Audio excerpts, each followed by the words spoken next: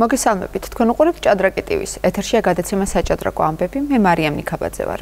წელს საქართველოს საკლუბო პირველობამ ყველა რეგიონი მოიცვა. 9 თვიანმა საჭადრაკო მარათონმა ქვეყნის უძლიერესი კლუბი გამოავლინა. ტურნირის საპრიზო ფონდი 14,000 ლარში ადგენდა. ნიკოლოზ პეტრიაშვილმა გუნდს გადამწყვეტი ნახევარი ქულა მოუტანა და აზმა იმ ფინალში დაგროვებული ქულათა საერთო ჯამით საქართველოს საკლუბო ჩემპიონატი მოიგო. რადგან პირველ ტურში დამარცხეთ 4,5 მეორე ტურში ჩვენთვის უკვე მნიშვნელოვანი იყო გამარჯვება. დარჩენილი იყო ჩემი პარტია. მე მქონდა აბსოლუტურად წაგებული პოზიცია, მაგრამ ვიბრძოლე ბოლომდე, გამოვიყენე ყველა შანსები, რაც მედოქე მომცა და მივახცე ყაიმს. ამ ყაიმით ჩვენი გუნდი აცდა ტაიბრეიკებს, რომელიც ალბათ იმ დღესვე გაიმართებოდა. გუნდის სამუშით ყოფილი ვარ, გუნდმა თავისი მაქსიმალური აჩვენა. მეორე ადგილზე ასევე თბილისური NTN გავიდა. ფავორიტმა კლუბმა ყველა ტურში წარმატებით იასპარეზა, თუმცა პირველობამდე მცირე ნაბიჯი დააკლდა. ჩვენ ამ ტურნირში არც ერთი მატჩი არ წაგვიგია. ამ წელს ძალიან ბევრი კონკურენტი ყავდა, ძალიან ბევრი ძლიერი გუნდი მონაწილეობდა. გუნდმას კარგად იასპარეზა, რადგან პირველზე გავედით აღმოსავლეთ ზონაში და გავიმარჯვეთ. დასავლეთ ზონის ჩემპიონმა ქუთაისმა უმაღლეს ლიგაში ბრინჯაოს მედალი მოიპოვა. გამარჯვებული სამეული შესაბამისი სინჯის მედლებით, დიპლომებითა და ფულადი პრიზებით დაჯილდოვდა. ხუთეულს კი საჩუქრად საჭადრაკო ინვენტარი გადაეცა. წლევანდელი ჩემპიონატის ფორმატში ჭადრაკის ფედერაციამ სიახლე შემოგთავაზა. ტურნირი დასავლეთ და აღმოსავლეთ ზონებად ჩატარდა. მიზანს რეგიონების მეტი ჩართულობა წარმოადგენდა, ამიტომაც თამაშდებოდა როგორც საშინაო, ასევე გასვლითი მატჩები. დაწესდა ასაკობრივი ცენზით, რამაც ხელი შეუწყო სხვადასხვა ასაკის, მათ შორის ბავშვების აქტიურ ჩართულობას ტურნირში. ფონდასული მწვერვალისობის გრძნობა, რომ გაცილებით მეტი მასები გვინდოდა ჩაბმულიყო ამ ღონისძიებაში და ეს უნდა ყოფილიყო საქვეყნო ტურნირი ქვეყნის მასშტაბით, რომ მათ ერთმანეთთან ეთამაშათ, ერთმანეთთან მიმოსვლა ქონოდათ და ვფიქრობდით, რომ ეს ძალიან შეუწყობდა ხელს პირველ რიგში ჭადრაკის რეგიონებში განვითარებას, რაც ჩვენი მუშაობის ერთ-ერთი მთავარი მიმართულებაა. შეუწყობდა ხელს აგრეთვე ჭადრაკის პოპულარიზაციას და ახალი ტალანტების აღმოჩენას. საინტერესო იყო იგივე ახალციხეში, იგივე გურჯაანში, საკარიჭოში, გორში, რუსთავში და მცხეთაში კიდევ მონაწილეობდა და შეიძლება ვთქვათ, აიავან ჭადრაკის განვითარება და პოპულარიზაციას ხელი შეუწყო რეგიონებში. წელს პირველად საქართველოს თითქმის ყველა რეგიონი ჩაერთო ტურნირში და ზოგი მათგანი ასპარეზზე რამდენიმე კლუბითაც წარდგა. თუ 2014 წელს მხოლოდ 8 გუნდი ასპარეზობდა, წელს ამ რიცხვმა 20 მიაღწია. ძალიან საინტერესო იყო ეს გუნდური პირველობა, რომელიც შეცვლილი ფორმატით თითქმის 10 თვე მიმდინარეობდა. მე ვფიქრობ, რომ გაამართლა იმ თვალსაზრისით, რომ ახალგაზრდა პერსპექტიულ ბავშვებს სხვადასხვა რეგიონიდან მიეცათ, ასე ვთქვათ, სერიოზული პრაქტიკა, თავის გამოჩენის საშუალება.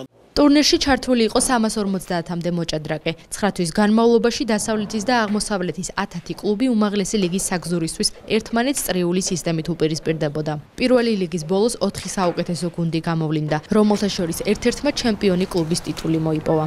სამომავლოდ ფორმატში მნიშვნელოვანი ცვლილებები არ იგეგმება, თუმცა დიდოსტატების მეტი ჩართულობის მიზნით გარკვეული კორექტივები შესაძლოა შევიდეს. თბილისის ჭადრაკის სასახლეში ქართველი მოჭადრაკისა და მწვრთნელის ვახტანგ ქარსელაძის მემორიალი 7-დან 14 წლამდე ასაკობრივ კატეგორიებში გაიმართა. ტურნირში საქართველოს სხვადასხვა რეგიონიდან 204 ბავშვი იღებდა მონაწილეობას. NTN, დოლიძეენი, აკადემია 3, აისი, აკადემია 2. ეს 2019 წლის ვახტანგ ქარსელაძის მემორიალის ჩემპიონი გუნდების სახელებია. ტურნირი თბილისის ჭადრაკის სასახლეში გაიმართა და გამარჯვებულები 5 ასაკობრივ კატეგორიაში გამოავლინა. გუნდური ჩემპიონატი ბავშვებს შორის 7 ტურად ჩატარდა. შეჯიბრში მონაწილეობას საჭადრაკო კლუბები მთელი საქართველოს მასშტაბით იღებდნენ. აუცილებელი ასეთი ტურნირების მოწყობა. გუნდური ტურნირებს თავისებური პლუსიც აქვს. ბავშვები უფრო შეკრულები არიან, მეგობრობას სწავლობენ, ურთიერთგატანას სწავლობენ და შედეგიც ყოველთვის კარგია. ჩემები თამაშობდნენ პატარები 7 წლამდე, გუნდი შეკრული გუნდი იყო, ერთმანეთს ეხმარებოდნენ, ამხნევებდნენ და კარგად ითამაშეს. კონკურენცია იყო ძალიან მაღალი დონის, ბოლო ტურამდე არაფერი არ იყო გარკვეული, ძირითადი კონკურენტი იყო აკადემია და მხოლოდ ბოლო ტურში გადაწყდა ჩემპიონობის ბედი. ჩვენი სკოლა, სადაც ვსწავლობთ, ვახტანგ ქარსელაძის სახელობის არის და ძალიან მეამაყება, რომ სწორედ ეს ტურნირი მოვიგეთ და თან ძალიან დამსახურებულად. 7, 8, 10, 12 და 14 წლამდე ასაკობრივ კატეგორიებში მთლიანობაში 51 გუნდი იბრძოდა. თითოეული მათგანის შემადგენლობაში 3 ვაჟი და 1 გოგონა იყო. სამეულში გასული გუნდები და მწვრთნელები მედლებით, თასებითა და დიპლომებით საქართველოს ჭადრაკის ფედერაციის პრეზიდენტმა გიორგი გიორგაძემ დააჯილდოვა. თამაშობდი 7 წლამდე და 8 წლამდე ასაკში 7 წლიანებში გავედი მეორე ადგილზე გავედით და 8 წლიანებში პირველზე. ორივეგან 7-დან 7 მოიგე. სიახლე იყო და წელს დაემატა 7 წლიანების ტურნირი, რაც თავისთავად ძალიან სასიამოვნო და აშკარად ჩანს, რომ მან გაამართლა, იმიტომ რომ ნახეთ 7 წლიანი ბავშვები როგორ გახარებულები იყვნენ. თვითონაც ბედნიერი ვარ, რომ ჩემმა გუნდმა გაიმარჯვა. გუნდი NTN-ია, NTN ნიშნავს ნონა ტიგრანი ნანა. ვახტანგ ქარსელაძე საჭადრაკო ასპარეზზე 1946 წელს გამოვიდა. ის საქართველოში ქალთა ჭადრაკის ერთ-ერთი ფუძემდებელია. მის მოსწავლეებს შორის არიან ნონა გაფრინდაშვილი და ნანა ალექსანდრია. ვახტანგ ქარსელაძე 1966 წელს გარდაიცვალა და მას შემდეგ მის ხსოვნას არაერთი საჭადრაკო ღონისძიება ეძღვნება. სულ რაღაც 57 წელი იცოცხლე, მაგრამ საშვილიშვილო კვალი დატოვა საერთოდ არა მარტო ქართულ სპორტში, არამედ საერთოდ ქართველი ადამიანის ცნობიერებაში, რამე თუ დღეს ქართული ჭადრაკი, ქართველ ქალთა წარმატებები მთელი ერის კანონიერი სიამაყის საგანია. ვახტანგ ქარსელაძის მემორიალი ბავშვებს შორის 1993 წლიდან მოყოლებული ყოველი სასწავლო წლის ბოლოს იმართება. წლევანდელი ტურნირი ფედერაციის კალენდარში 21 ივნისს იყო ჩანიშნული, თუმცა 20 ივნისს დედაქალაქში განვითარებული მოვლენების გამო შეჯიბრი გადაიდო და დეკემბერში ჩატარდა. იერუსალიმი გრან-პრის სერიების ბოლო ეტაპს მასპინძლობს. ტურნირი 11 დეკემბერს დაიწყო და მასში მსოფლიოს 16 უძლიერესი მოჭადრაკე ჩაერთო. კანდიდატთა ტურნირის კიდევ ერთი მონაწილის ვინაობა სწორედ ამ ტურნირის შემდეგ გაირკვევა. 20 წლის ჩინელი ვარსკვლავი მაქსიმ ვაშიელაგრავის ბოლო იმედია. კანდიდატთა ტურნირში მონაწილეობის უფლების მოსაპოვებლად ფრანკ დიდოსტაც ის გადარჩენია იან ნეპომნიაში ვეის მატჩში ამ უკანასკნელს უგულშემატკივროს. ბოლოს როცა იან შეხვდი ეს იყო გრან-პრის სერიის მოსკოვის ტურნირში. დიდი იმედი მაქვს ახლა უკეთესი შედეგი მექნება. უკეთესი შედეგი ნეპომნიაშთან ვეის გრან-პრის ბოლო ეტაპს მაქსიმ ვაშიელაგრავს კი კანდიდატთა ტურნირის საგზურს მოაგებინებს. უარესი შედეგის შემთხვევაში ყველაფერი რუს დიდოსტატს ერგება. ნახევარფინალის დაძაბულ მატჩში მან მთავარი კონკურენტი ვაშიელაგრავი დაამარცხა და ფინალში გავიდა. ახლა ყველაფერი მხოლოდ მასზეა დამოკიდებული. იანი იმსახურებდა გამარჯვებას. ამ მატჩში ჩემზე უკეთესად ითამაშა. ისეთი პოზიცია მივიღე, როგორიც მინდოდა და ველოდებოდი, თუმცა შემდეგ არ ვითამაშე კარგად. ძალიან დაძაბული დღეები იყო ყველა მოჭადრაკისთვის, რომელმაც ორივე ტურნირი ითამაშა. გრან-პრის და გრან-ჩესტურის. მაქსიმი 2 დღის წინ მორჩა ლონდონში პარტიის თამაშს და ჩემთვის წარმოდგენა რთულია, როგორ გადაღლის მოუწია ჩემთან შეხვედრა. ფინალურ მატჩზე პროგნოზის გაკეთება რთულია. მიმდინარე გრან-პრის სერიის პირველ ტურნირში ნეპომნიაშმა ვეი მეოთხედ ფინალურ შეხვედრაში დაამარცხა. უფრო ადრე 2013 წლის ტრომსოს მსოფლიო თასის გათამაშებაზე პირიქით მოხდა. 13 წლის ჩინელმა რუსი დიდოსტატი მაშინ ყველასათვის მოულოდნელად ტურნირიდან გამოაგდო. ეს 6 წლის წინ იყო. მაშინ გავიმარჯვე. ახლა წარმოდგენა არ მაქვს რა იქნება. გამარჯვების შემთხვევაში იანი გარანტირებულად ხდება კანდიდატთა ტურნირის მე-7 მონაწილე. დამარცხების შემთხვევაში კი მას wild card-ის იმედად მოუწევს დარჩენა. გადამწყვეტი მატჩი იერუსალიმში დღეს დაიწყო. თბილისის ჭადრაკის სასახლემ მწვრთნელთა კომისიის გაფართოებულ სხდომას უმასპინძლა. 2019 წლის საერთო სპორტული შედეგების შეჯამებით გამოვლენილ 11 საუკეთესო პედაგოგს 1 წლით სახელფასო დანამატი დაენიშნა. ფედერაციაში დარწმუნებულები არიან, რომ მსგავსი ტიპის წამახალისებელი პროგრამა დიდი სტიმული იქნება მწვრთნელებისთვის. მეორე ადგილი 7 ქულით კესარია მგელაძე, ბათუმი მწვრთნელი ლეონიდე ნეურონოვი და საქართველოს ჩემპიონი აწლამდე გოგონათა შორის 8 ქულით ანასტასია კირთაძე ქუთაისი მწვრთნელი ნიკოლოზ მანაგაძე. ნიკოლოზ მანაგაძის მოსწავლემ ქართული ოქროს შემდეგ ევროპული ბრინჯაოც მოიპოვა და ევროპის ახალგაზრდული ჩემპიონატის ერთადერთი ქართული მედალოსანი გახდა. საერთაშორისო ასპარეზზე წარმატებით გამოვიდა ლეონიდ ნეურონოვის მოწაფეც. კესარია მგელაძემ ევროპის სასკოლო ჩემპიონატზე 9 წლამდე გოგონათა შორის პირველი ადგილი დაიკავა. ამავე ტურნირზე 7 წლამდე ჭაბუკთა შორის 9-დან 9 ქულით ჩემპიონი დავით თათვიძე, ნანა ჭეფხოძის მოსწავლე გახდა.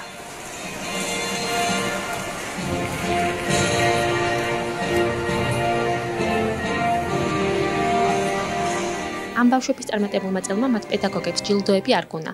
ჭადრაკის სასახლეში გამართულ შეხვედრაზე წლის 11 საუკეთესო მწვრთნელი გამოვლინდა. პირველი სამეული სწორედ მანაგაძე ჭეფხოძე ნევრონოვმა დაიკავეს. 2019 წელი გამოდგა კარგი წელი ჩემი მოსწავლეების, იმიტომ რომ მქონდა კარგი შედეგები ევროპის და მსოფლიო პირველობებზე, აგრეთვე საქართველოს ჩემპიონატებში. მივესალმებით ყოველ იმსეთ გადადგმულ ნაბიჯს, რომელიც დაეხმარება მწვრთნელს, იმიტომ რომ ძალიან კარგად ვიცით, რომ მწვრთნელების ანაზღაურება არ არის იმ შესაფერისი, როგორც უნდა იყოს. ჭადრაკის ფედერაციამ საუკეთესო პედაგოგები ახალი პროექტის ფარგლებში გამოავლინა და მათ ერთწლიანი სახელფასო დანამატი დაუნიშნა. ინიციატივამ მწვრთნელთა წახალისებას ისახავს მიზნად. გამარჯვებულები შემდეგი კრიტერიუმებით გამოვლინდნენ. მხედველობაში იყო მიღებული საქართველოს ჩემპიონატი, ინდივიდუალური ბავშვებში სასკოლო ჩემპიონატი, აგრეთვე ევროპის სასკოლო ჩემპიონატი და მსოფლიოს სასკოლო ჩემპიონატი და რა თქმა უნდა ევროპის და მსოფლიოს ინდივიდუალური ჩემპიონატები. ყველა ადგილს თავის ქულა ჰქონდა წინასწარ მინიჭებული, დავითვალეთ ქულები და გამოავლინეთ საუკეთესო მწვრთნელები. ეს არ არის მიბმული ვინმეს სახელს და გვარზე, მხოლოდ და მხოლოდ მიბმული არის შედეგებზე. შედეგი გაქვს, ესე იგი იქნება საფრთხელოსო დანამატი. ბოლო წლებში რაც გააკეთა ჭადრაკის ფედერაციამ, მე მარტო ბავშვებისთვის არა, ჩვენთვისაც, მწვრთნელებისთვისაც დიდი პლუსია და ენთუზიაზმით ვეკიდებით და ვეცდებით, რომ უფრო მეტი შედეგები დავდოთ, რაც ნამდვილად გჭირდება. საუკეთესოთა შორის ვერ მოხვდა გიორგი ხომერიკი. ის მწვრთნელთა გამოვლენის კრიტერიუმებს არ ეთანხმება. აქ ითვლება ჯერჯერობით მხოლოდ საქართველოს ჩემპიონატის შედეგები და ევროპასა და მსოფლიოს ჩემპიონატზე მიღებული შედეგები. ახლა მე მცლად ვერ ვეთანხმები ამ კრიტერიუმს, ნიჭიერი ბავშვები მოდით და ალბათ ჩვენ ვიმუშავებთ ყველანი ერთად იმისთვის, რომ წვრთნის პროცესი გახდეს ისეთი, რომ ქართულმა ჭადრაკმა ხვალ ახალშევსება მიიღოს ახალი კარგი დიდოსტატებით. შეხვედრაზე სხვადასხვა საკითხზე დისკუსიებიც გაიმართა. მწვრთნელებმა ფედერაციის წარმომადგენლებს სამწვრთნელო თუ სხვა რიგით პრობლემებზე თავიანთი მოსაზრებები გაუზიარეს. რამდენიმე აზრი გამოთქვი, ალბათ გაითვალისწინებს ხელმძღვანელობა. აი მაგალითად იმის შესახებ, რომ რაიონებში მეტი ყურადღება მწვრთნელებს და შეიძლება რომ პატარა ხელფასი დაენიშნოს დამატებით უფრო ძლიერ მწვრთნელებს, ვისაც მაღალი შედეგი აქვს და ვისაც უფრო მეტი ბავშვები იყოს. შეხვედრაზე 2020 წლის კალენდრის შედგენის საკითხიც განიხილეს. მომდევნო წლის სატურნირო განრიგი შემდეგ კვირაში გამგეობის ხდომაზე დამტკიცდება. მირანდა მიქაძე ამაია იზავეტას წინააღმდეგ. ქართველმა საერთაშორისო დიდოსტატმა მისთვის ყველაზე საყვარელი პარტია ბავშვების მოგონებებიდან აარჩია და მსოფლიოს ახალგაზრდულ ჩემპიონატზე ესპანელ მეტოქესთან დაპირისპირება გაიხსენა. 2004 წელს საბერძნეთში მსოფლიოს ასაკობრივ ჩემპიონატზე გათამაშებული პარტია მირანდა მიქაძის საჭადრაკო კარიერაში ყველაზე დასამახსოვრებელი აღმოჩნდა. შავი ფერით სკანდინავიური დაცვით გამარჯვებულ პარტიას წარმოგვიდგენ დღეს.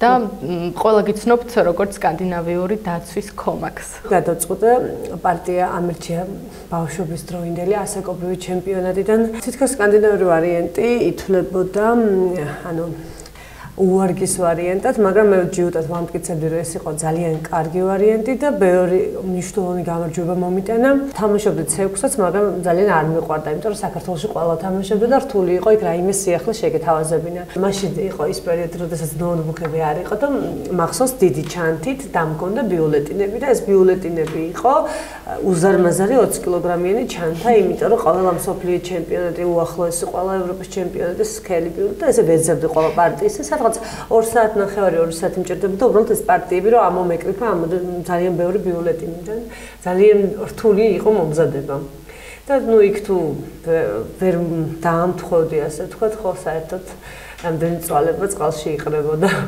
აი ამ პარტიაში შეწირო გავაკეთე ორ ფიგურაში შევწირე ლაზიერი ნუ მე როგორც შეწირვის მოყვარულს ნახოთ პარტია არასტანდარტული შეწიროს ევთხით და ხუთი მეხუთე სულაზე თეთრებმა D3 ითამაშეს, რაც მირანდასთვის მოულოდნელი იყო. D3-ის შემდეგ პრობლემა მაქვს ის, რომ ანუ QF5-ის შემდეგ G4 რომელზეც E4 უჯრედს აღარ მაქვს და ამ პაიგსაც ვეღარ ვთამაშობ. შესაბამისად, აბსოლუტურად იცვლება თამაშის სტილი. აქ ვაღიარებ არ ვიცოდი რა უნდა მეკთა და გავაგრძელე სტანდარტული სვლებით.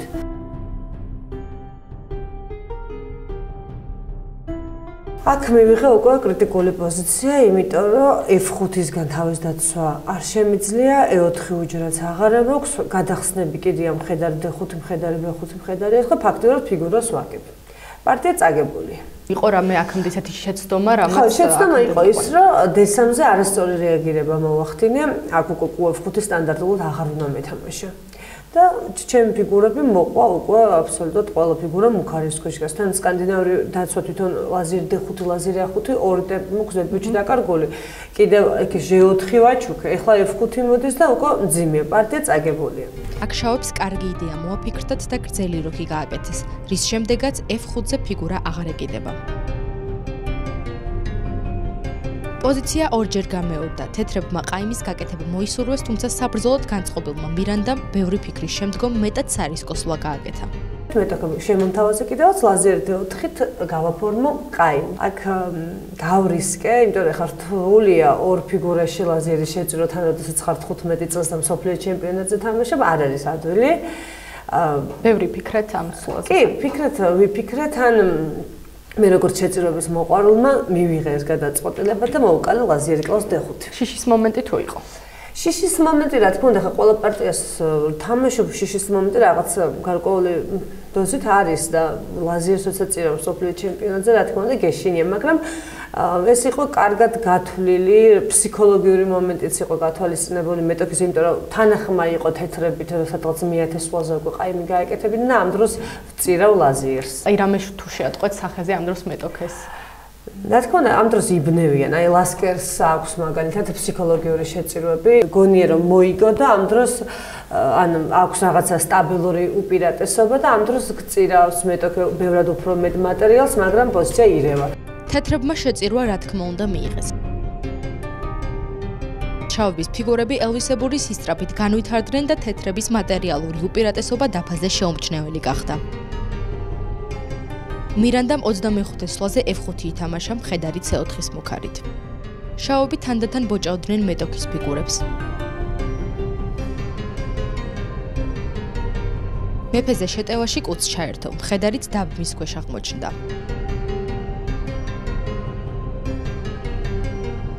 თეთრები სიტუაციის განეიტრალებას შეიცადნენ, თუმცა ამაოდ.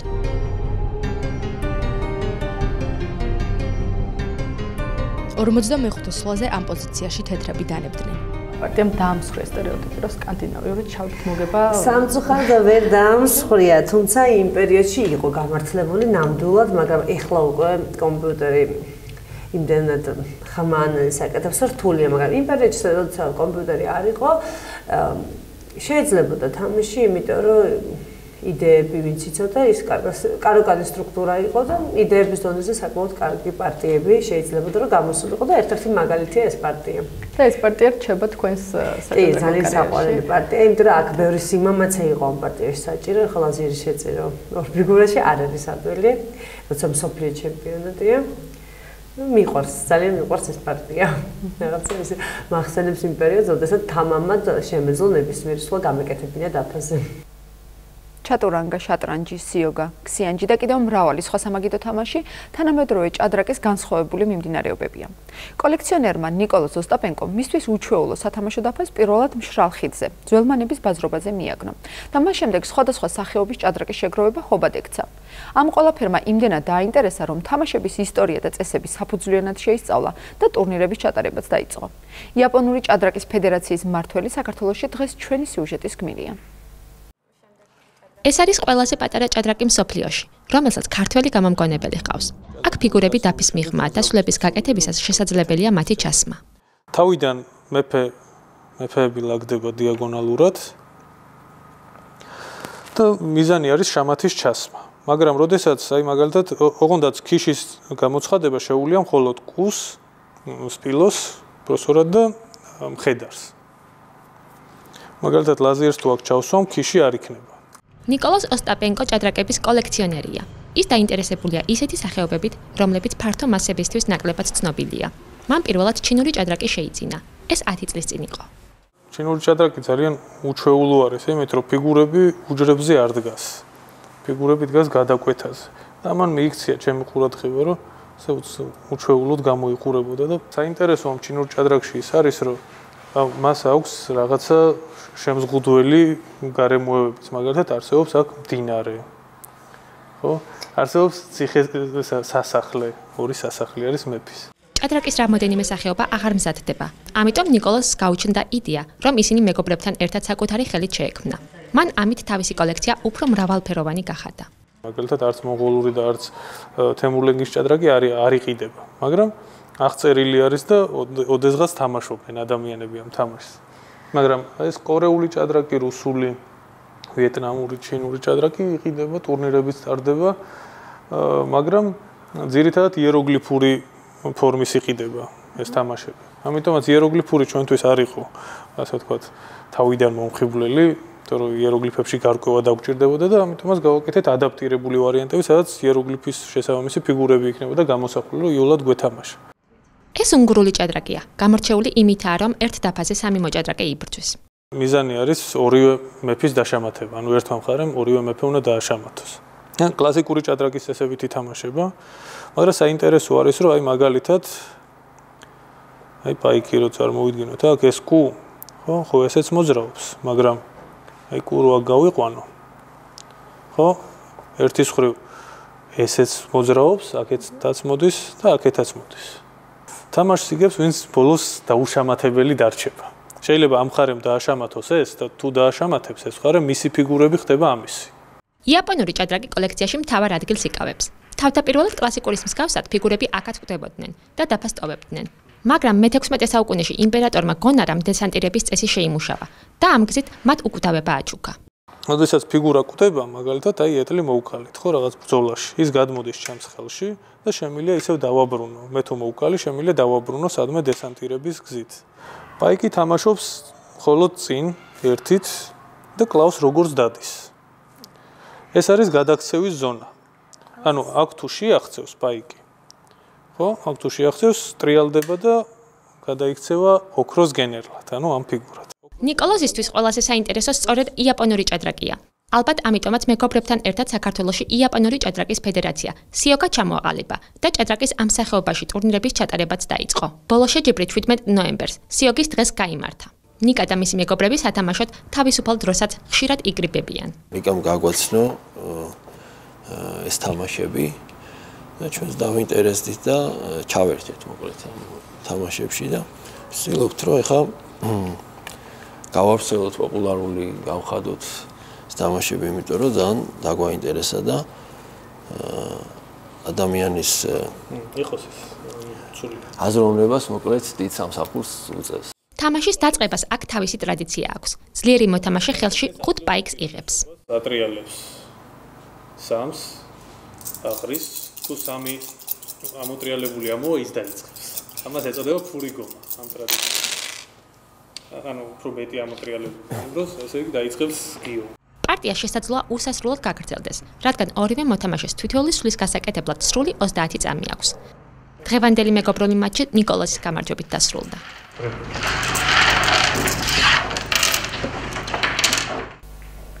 დასთან ფრედ დასრულებული შეხვედრის შემდეგ ქეთევან ხომერიქს თავად დაევალა ინკოგნიტოსთან თამაში. რა შედეგით დასრულდა უცნობ მოწინააღმდეგესთან დაპირისპირება და გამოიცნო თუ არა ვინ ეთამაშებოდა შავი ფიგურებით, ამას ჩვენი რუბრიკიდან შეიტყობთ. მოგესალმები ქეთი, ამჯერად შენ უნდა ეთამაშო ინკოგნიტოს, წესები არის მარტივი. თამაშობთ 5 წუთიან ბლიც პარტიას. გაქვს ორი მიზანი. ერთი რომ გაიმარჯვო პარტიაში, ხოლო მეორე ამოიცნო შენი იდუმალი მეტოქე. იმისთვის რომ ამოიცნო შენი მეტოქე, ამისთვის გაქვს ერთი გზა. როდესაც მოკლავ ფიგურას, შეგიძლია დამისვა კითხვა, რომელიც მოითხოვს ჩვენგან პასუხს კი ან არა. სათხარ? გასაგებია. დავიწყეთ? დავიწყეთ. კარგი.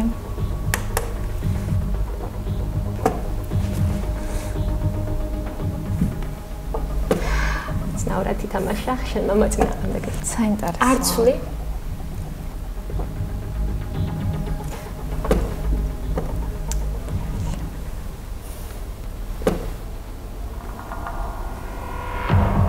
პირველ გაცნას ველოდები. შეგიძლია მოკლა პაიკი არა.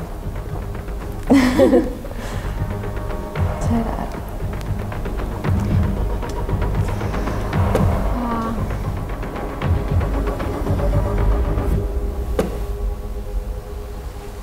ველოდები გაცვლას.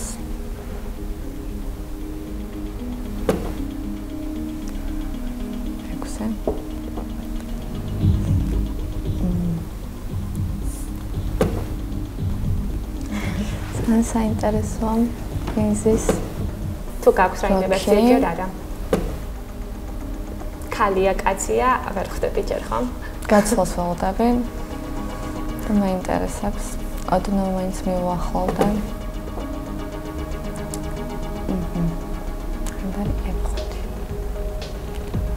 კარგი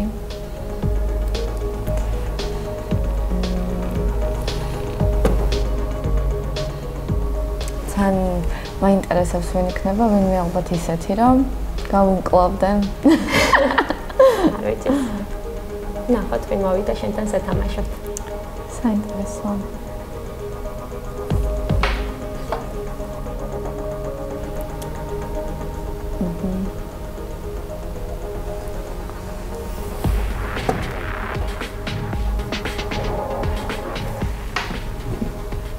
მათანაკეს ამგენ არ მაგან და თამაშობდეს ან ვინ უნდა იყოს გკლავს F3-ს ურა და ახლა გაქვს შენ მომენტი თქვა პირველი კითხვა პირველი კითხვა იქნება და მაინტერესებს ეს არის მოქმედი მოჭადრაკე თუ არა კი მოქმედი მოჭადრაკე ხა ესეც იცად რა გამიშვებდით საინტერესოა ის რომ პირველი სვლა მაინც D5 მოვიდა შენ მოწინააღმდეგე ალბათ უნდა რომ რაღაც მინიშნებები მოგცეს არ ვიცი ვერ ვიტყოდი რომ მინიშნებად რამე აღვიქვე გაცვლები დაიწყო პირველივე სვლიდან და არ ვიცი მოქმედი მოჭადრაკეა და მეტი არაფერი არ ვიცით. კარგი. კაცია. კაცია.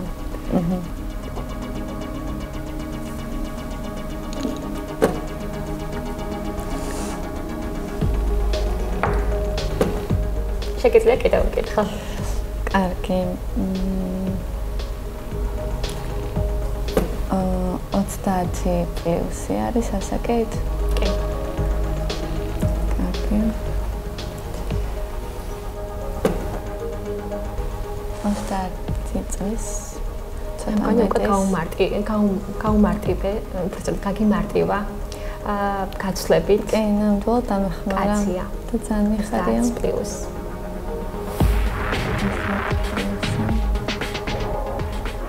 მოქმედი მოჭადრაკე.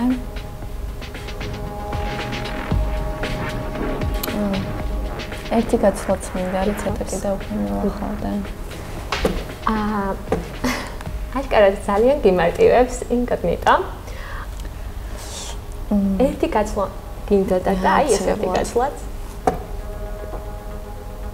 კარგი. რეიტინგთან დაკავშირებით 2400 ქვევით. კარგი. დავფიქრეთ ვინ შეიძლება იყოს.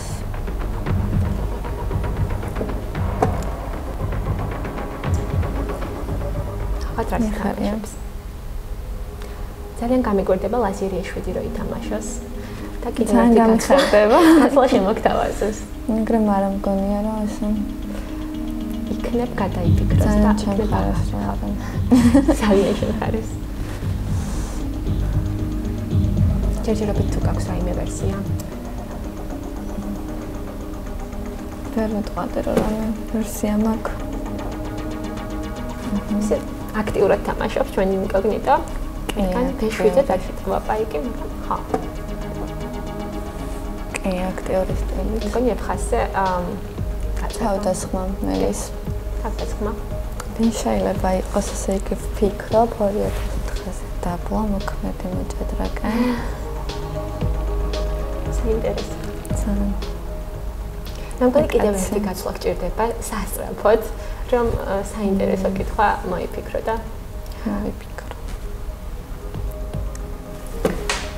ფიქრობ F3-ზე დატოვო არც ისეთი კარგი გაცვლა იქნება შენთვის.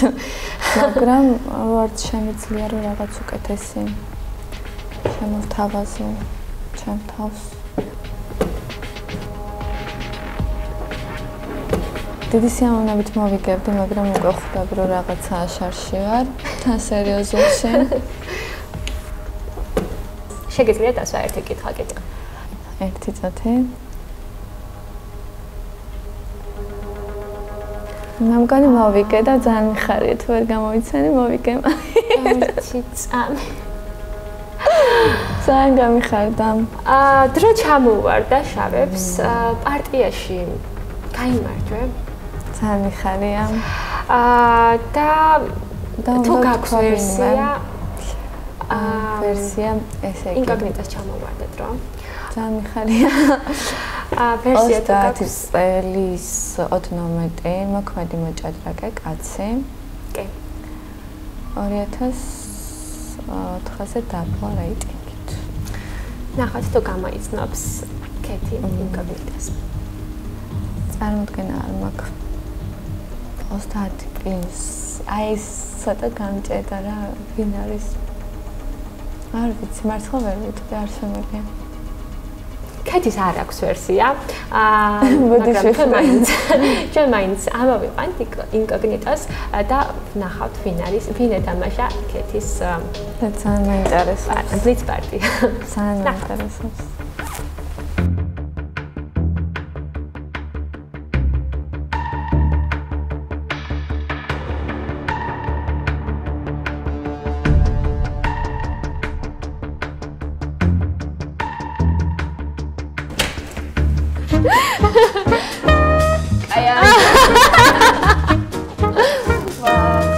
აი დანაირად უნდა გამომეცნო ესე რა. ისე ძალიან კი დამithmet. რას გვეტყვი ნიკა? რატო მოხვედი პირველი სულ დეხვითი და რატო გაუცვალე პირველივე სლიდან პაიკი? თეორიის ბოლო ეს არის მიღწევა, მეორე სლაიდი შევავდეთ 4-ზე დეხვითი და არ ველოდი რომ ასეთ სლას. ხო, და რატო მოხვედი შენ ეხვითი სლად დეხვითის შემდეგ? რატო არ გაუცვალე პირველი სლიდან გქონდა შანსი იმის რომ მოგეკლა და დაგესვა კითხვა? თავს თამაშობდი რომ მოეკლა, C6 მივდიოდი და ისე დავიშვებული მოხვედი ესე იგი. რო არ ვიცოდი რომ 4-ს მოხვედი აი მაგაზე. ხო. ძალიან კარგი, ჩემი აზრით შედგა საინტერესო პარტია, თუმცა დრო გაგითავდა, სურპრიზი იყო. ხო. და შედეგი არის ასეთი, ერთი, რადგან შენ მოიგე პარტია, ხოლო ვერ გამოიცანი ვინ იყო შენი მეტოქე, რაც ეხება შემდეგ ტურში, შენ უკვე მოირგებ კეთის როლს. შენ უნდა ეთამაშო ინკოგნიტოს და ვნახოთ როგორ ჩაივლის ეს ყველაფერი. კარგი. ევროპის საჭადრაკო კავშირის პრეზიდენტმა ჩვენს ტრადიციულ ბლიც შეკითხვებს უპასუხა. ვნახოთ, როგორ დასრულდა სოლომონ დევსურაშვილისა და ევროპის ოქროს პაიკის დამფუძნებლის ზურაბ აზმაიფარაშვილის არასაჭადრაკო პარტია. რომ გქონდეთ შესაძლებლობა იმის, რომ ერთი შეკითხვა დაუსვათ ღმერთს, რას დაუსვავთ? ამაზე სხვები უფრო მეც ლაპარაკობენ. იცით თუ არა ხალხსტუხის შეკვრა? მინდოდა გამოსულიყო მენაგვე.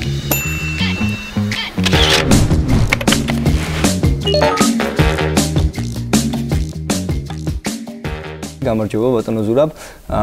ესე იგი თამაშის წესები მარტივია. თქვენ გაქვთ 5 წუთი იმისთვის, რომ 64 არასაჭადრაკო შეკითხვას გასცეთ პასუხი. თუ ამას მოახერხებთ, თქვენ გაიმარჯვებთ, წინააღმდეგ შემთხვევაში თქვენ დამარცხდებთ. გასაგებია მარტივია წესები. კარგით, მზად ვართ დავიწყოთ? კი ბატონო. დავიწყოთ. დაახასიათეთ თქვენი თავი 3 სიტყვით. ყველაზე რთული კითხვა არის მე მგონი და ესე დავიწყეთ. კი ბატონო 3 სიტყვით. რთულით დავიწყეთ, დიახ.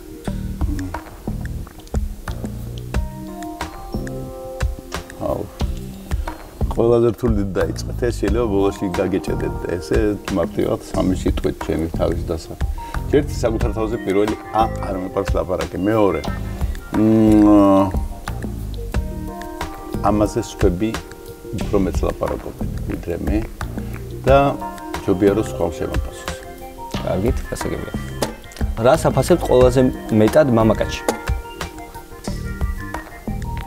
მამაკაცში ყველაზე მეტად ვაფასებ პირველი უნდა იყოს ჩემი აზრით უნდა იყოს პირდაპირი ადამიანი, არ უნდა იქონდეს რაღაცა დაფარული თვისებები და ამავე დროს რა თქმა უნდა ერუდირებული უნდა იყოს მამაკაცი, ვალდებული ერუდირებული იყოს და აღალფარდოვან სიტყვებს არ ვიხმარ, მაგრამ ოჯახი დასარჩებლო უნდა უყურდეს. ხალში? ხალში პირველ რიგში ხალი უნდა იყოს ლამაზი, ამის მერე მოდის უკვე შეფასება მის ჯგუფთან დაკავშირებით, იმიტომ რომ სხვანაირად ახლა პირველი ის არის ხო, მოხვილებული უნდა იყოს ასე ვთქვათ და რა თქმა უნდა ყოველას თავის კრიტერიუმი აქვს შეფასების. ამ შემთხვევაში, მაგრამ ლამაზი ხალი თუ ჭკვიანი არ არის, მე უკვე რა თქმა უნდა გასწრებას იწვევს. რა არის თქვენი ყველაზე დიდი ნაკლი? პირდაპირ. რა არის თქვენი ჰობი? თავის დროზე იყო ფორმულა 1 საერთო წიგნების მითხრა. რისი ნიჭი გინდათ რომ გქონდეთ? რომელიც არ გქონდეთ, თქო. ნიჭი ალბათ უფრო მეტი მოხერხებულობის. ვინ გინდათ რომ გამოსულიყავით ბავშვობაში? ბავშვობაში მინდოდა გამოსულიყავი მენაგვე. სად ისურვებდით დასვენებას? უფრო მეტად მთაში თუ ზღვაზე? უნდა შევუხამო. რა არის თქვენთვის თავისუფლება? თავისუფლება არის რაც მაქვს. სულის უკვდავების გჯერათ? სულის უკვდავების პირდაპირ მნიშვნელობით არა, მაგრამ თავარი ჩემთვის არის ის, რომ როგორ განვლი ამ ცხოვრებას და ერთხელ მithავს კიდევ ერთ შეხედავს, რომ შენ შვილებს კარები არ უნდა მოუჯახუნონ შენსაც ცელის გამო. რომელია თქვენი საყვარელი ნაწარმოები ლიტერატურაში? პირდაპირ გეტყვით, თავის დროზე ყველაზე დიდი თავისუფლება მოახდინა შემდეგ გრაფ მონტე-კრისტო. და საყვარელი პერსონაჟი? აი, საყვარელი პერსონაჟი უკვე სხვანაირად შეიძლება. საყვარელი პერსონაჟები უფრო დეტექტიური ჟანრიდან არის და ერკյուლ პუარო. ბატონო, თქვენი საყვარელი ლექსი? ლექსების მანდამაის დიდი ტრიალი არა ვარ, მაგრამ რა თქმა უნდა, ძირითადად თუ მოსმენა მიყვარს, ძალიან მიყვარს ვაჟა და მიყვარს ასევე გალაქტიკა. თქვენი აზრით, კაცობრიობის ისტორიაში ყველაზე დიდი გენიოსი ვინ იყო? საქმელი არქიმედი. მსოფლიოს რომელ ადგილზე იცხოვრებდით? სინგაპურში. ქალაქი, სადაც გინდათ რომ დილით გაიღვიძოთ? ხვალ. პარიზი. რომელი ქვეყნის სამზარეულო გიყვართ ყველაზე მეტად? ტაილანდი. თქვენი აზრით, როგორ შეიქმნა სამყარო? რა ვიცი, ალბათ გარკვეულად ღმერთმა შექმნა სამყარო. რის გარეშე ვერ წარმოგიდგენიათ თქვენი სიცოცხლე? ჩემი საყვარელი ადამიანების მეუღლის და ჩემი შვილების გარეშე. ყველაზე დიდი სიგიჟე რა ჩაგიდენიათ? ყველაზე დიდი სიგიჟე? რა ვიცი, თავის დროზე ალბათ ყველაზე დიდი სიგიჟე არის კაზინოში თამაში. კარგი. რომ არა ჭადრაკი. რომელ სპორტში ხედავდით თქვენ თავს? ფორმულაში. თქვენთვის ამართლებს თუ არა მიზანის საშუალებას? არა. საყვარელი მსახიობი თქვენი? ალპაჩინო. საყვარელი ფილმი? რამდენადაც მოულოდნელი არ უნდა იყოს, მაინც ვიტყვი, რომ სახე შრამით როგორ არის. ღმერთს აცოვის გჯერათ? კი. რომ გქონდეთ შესაძლებლობა იმის, რომ ერთი შეკითხვა დაუსვათ ღმერთს, რას დაუსვავდით? რა არის საბოლოო მიზანი კაცობრიობის? რა არის თქვენთვის ბედნიერება? ბედნიერება ყველაფერი ის რაც მაქვს და ყველას როდესაც უყურებ რომ ჯანმრთელად არის. საყვარელი ხელოვნების დარგი? საყვარელი მუსიკა. ყველაზე დიდი რაც ადამიანს გამოუგონია? ადამიანი ქმნის იმას, რასაც ღმერთი ეუბნება და ყველა ეპოქაში სხვადასხვა რაღაცა შეიქმნა და ამიტომ ძალიან მიჭირს ამის შეფასება რა. რომელია ყველაზე მნიშვნელოვანი ძალიან. რომელ პოლიტიკურ იდეოლოგიას ემხრობით? საერთო პოლიტიკის შორს მიდევარ. რომელი უფრო ხართ ისე ნაციონალისტი თუ კოსმოპოლიტი? უფრო კოსმოპოლიტი, მაგრამ შეზავებული ერის ვარ. თქვენი აზრით, სოფლიოში პატრიარქატია თუ მატრიარქატი? შეზავებული ცუდად დღეს. და საქართველოში? ასევე შეზავებული ცუდად. იცით თუ არა ხალხსტუხის შეკვრა? კი. რომელ ისტორიულ ეპოქაში იცხოვრებდით? დღეს. საყვარელი ისტორიული ფიგურა? რა თქმა უნდა, ცეზარი ამ შემთხვევაში. ქართველების ყველაზე დიდი დადებითი თვისება რა არის?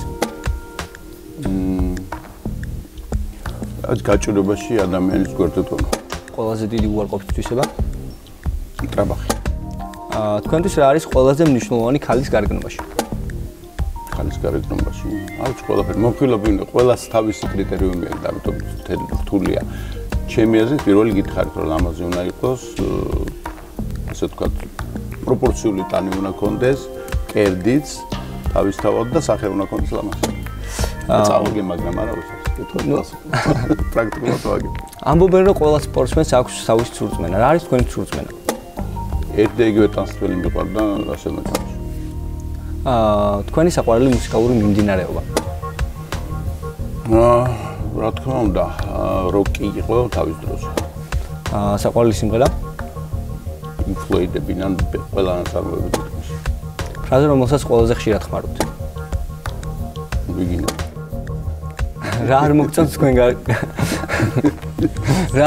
თქვენ გარეგნობაში? არ ვაფასებ. რა შემთხვევაში ამბობთ ტყუილს? როცა გამოუვალი მდგომარეობა.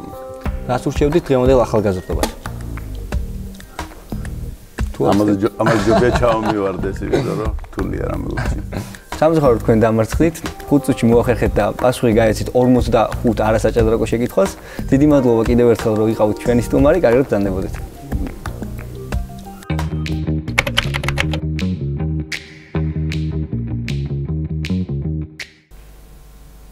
დღეისათვის სულ ეს იყო. ერთმანეთს მომდევნო შაბათს შევხვდებით. გმადლობთ რომ გვიყურეთ. ნახვამდის.